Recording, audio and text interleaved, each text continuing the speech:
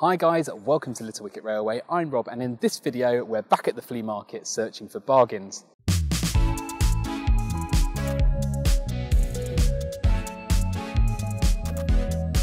This is the B2B event and it's at the Three Counties Showground in Malvern. We were here last summer and we picked up a few things for the railway room as well as a few models.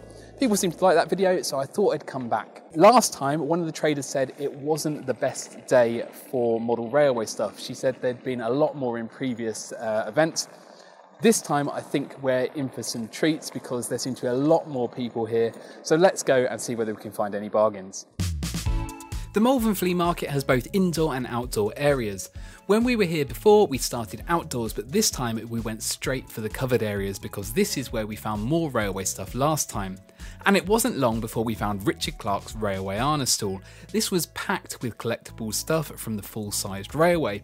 There was something for every railway enthusiast, covering British Rail, the Big Four, and even going back into the pre-grouping era. He's got lamps, shed plates, finials, paycheck tokens, signals, books, old documents, whistles, you name it, he probably had it on his stall. It was here we also got our first taste of model railways in the form of these vintage O-gauge items, but I was after newer 00 scale stuff, so we continued on our way hunting for models, and it wasn't long before we found some. This stall had loads of Airfix, Lima and Hornby 00 stuff dating from the mid-70s to the early 2000s. I wasn't too interested in the locos, but the tubs under the table caught my eye. I spent quite a bit of time sorting through them and I'll show you what I found later. Focus Toys were there again, so we stopped off at their stall, and there were a few other sellers with bits and pieces on offer. After exhausting the indoor area, we headed out into the showground with its beautiful views of the Malvern Hills to see what else we could find. One of the first things we came across was this mighty model of 2700, and despite looking like it needed a fair amount of work, it still had the price tag of £1,000, which was a little bit out of my price range, so we quickly moved on. And we came across a couple of sellers who had 00 gauge stuff, again mostly Lima and Triang with a few bits of Hornby, Wren and Fleischmann mixed in there too. I know we've been moving pretty quickly, but let me know in the comments below if anything's caught your eye and how much you would have paid for it. We've just finished at the market and it is a lot busier than the last time we came. More traders and more stuff to be found.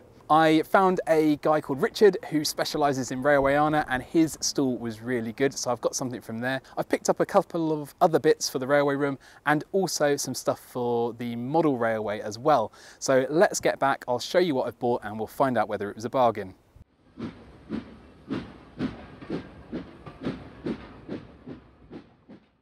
And we're back in the train room. Before I show you what I got this time, let me remind you of my favourite purchase from the last visit to the market, the creepy drinks train.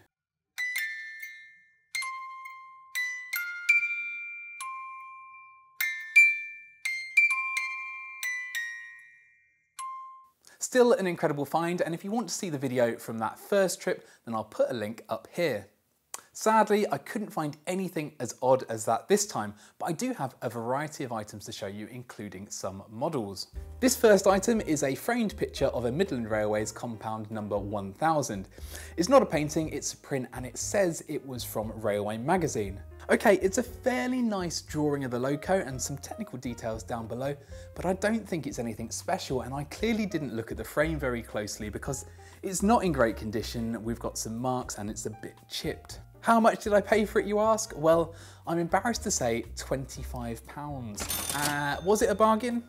Unless you know something I don't, I'm 99% sure this wasn't a good deal.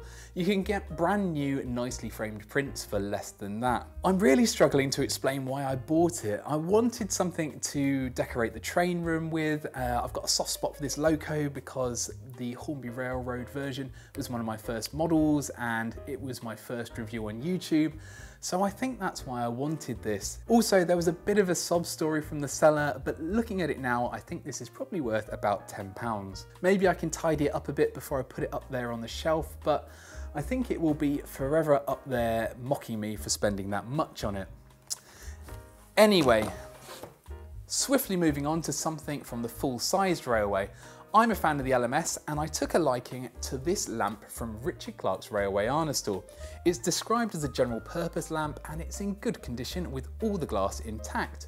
We've got the LMS branding on the top and this lovely shiny LMS logo on the paraffin burner inside, which I think Richard said was the original burner. It's just a lovely little piece of railway history from the LMS. The tag says £70, I got it for 60, but was that a good deal? Well, probably not. It's hard to say for sure because I couldn't find an exact match, but based on similar items, it looks like I might have paid slightly over the odds. There are versions of this around for about £40, but they don't have this style of LMS plaque on the burner, which I really like. So I might have paid slightly too much, but I'm pretty happy with it, and I love my little LMS lamp. I love lamp. Do you really love the lamp, or are you just saying it because you saw it? I love lamp. I love lamp. Right, on to the models. So remember those two boxes that were under the table and were stuffed full of coaches and wagons? Well, I spent ages sorting through those. They were all really dirty and most of them were broken or missing parts.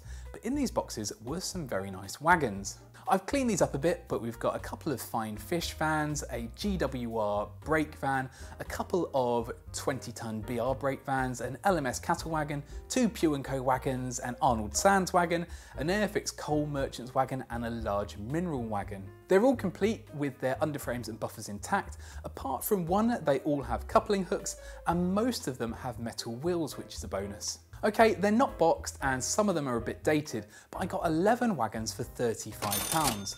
That works out at £3.18 per wagon, which I think makes these an indisputable bargain given the inflated second-hand market that exists at the moment. If these were on eBay, I think they'd be listed for between £4 and £8 each plus postage, and I think that the Pugh & Co wagons were Hornby special editions, which might make them slightly more valuable. But yeah, overall, I'm pretty happy with those. And finally, I wanted to bring home a locomotive, and that's what I've done. Meet the newest addition to the fleet, 73202 or Stuart's Lane, 1960 to 1985 to give it its full title. This is a Hornby loco that came out in 2008, so it's relatively new. It's got a 5-pole motor, it's 8-pin DCC ready, and it's got NEM couplings. I've quickly looked inside and I didn't get lucky this time. There's no decoder already in there, but I've tested her on analog and she does run very well. The model is in the Intercity Executive livery, which I think is really nice, and I believe these were used for the Gatwick Express trains. In terms of detail,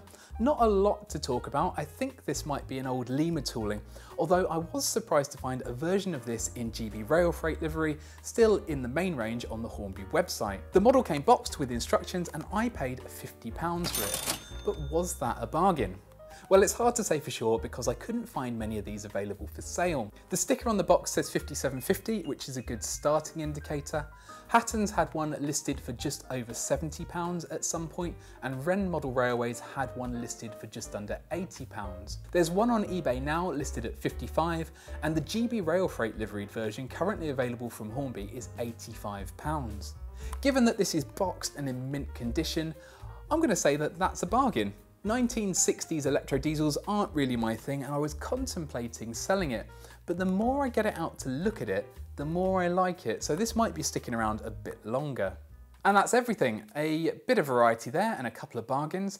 Not sure what I was thinking with the picture. I'm hoping someone will comment below letting me know that it's super rare and valuable, but I'm not holding my breath.